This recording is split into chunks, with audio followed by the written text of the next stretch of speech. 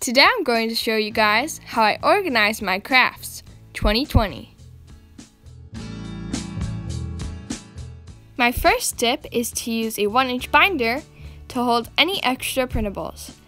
Over the years I've collected a lot of printables and haven't used all of them, so I hold them in these card holders and page covers in this binder.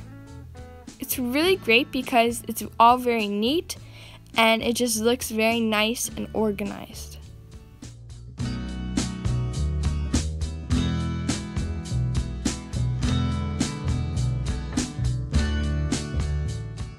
To hold my pens, pencils, rulers, and other things, I put this cardboard box I created and put it to fit my craft desk.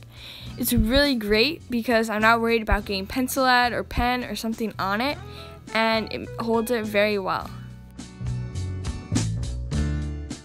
I have quite a lot of markers, so this is my permanent marker collection, and there's just a bunch of Sharpies and whatnot in there. So I put them in a simple Tupperware container and it fits them perfectly. For my dry erase and non-permanent markers, like my washable Crayola markers, I just simply put them in a pencil pouch and put it right under my craft desk. So this is my main way of sorting stuff. This is a crafting cart and it's kind of like a mini chest cart, if that helps you.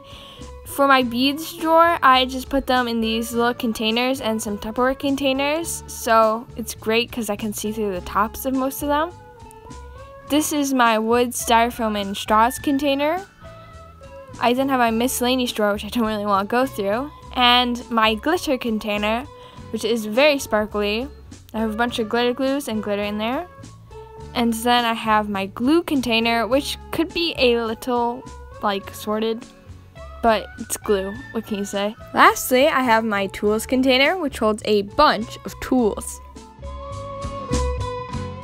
I hope this video helps everyone in sorting their craft stations.